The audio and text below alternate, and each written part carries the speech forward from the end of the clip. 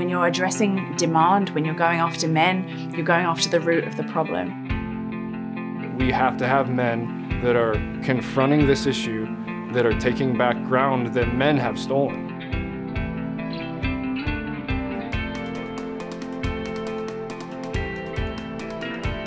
Our phones were just bugging out the whole time trying to set this up. We were taking SIM cards out of this one and that one. And she's like, hey, he's here. You should actually try and put your phone in your pocket, call them and see who lifts their phone to their ear. And so I did that. And I see this younger guy.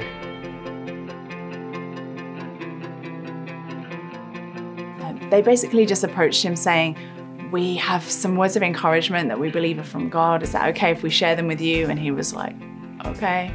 Prior to us meeting up at the hotel, we had one of our teammates prayed over this guy's name and felt like the Lord had given her some insight on his life. And they really resonated with him. He had some stuff with his dad and some relationship things. And I was like, it was like, wow, okay, this is working perfect.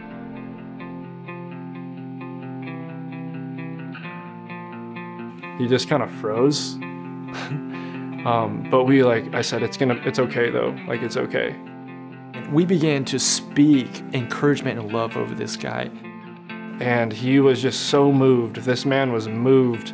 He was shook too, but like in a good way. They weren't there to like tell him off and say, do you know women are trafficked here and you're taking part in that? It was like, what is your story? What is the pathway that's led you up to this point where you're purchasing a woman for sex in Russia? We want to offer you another way. We want to tell you that this isn't the man you have to be. And there was about an hour into it, and he asked us, do you have to go? Like, can we stay and talk more? As I was talking to him, I said, bro, I don't think either one of us are ever gonna forget last night. And he looked at me and with tears in his eyes and he said, yeah, and you know what? Today was so much better.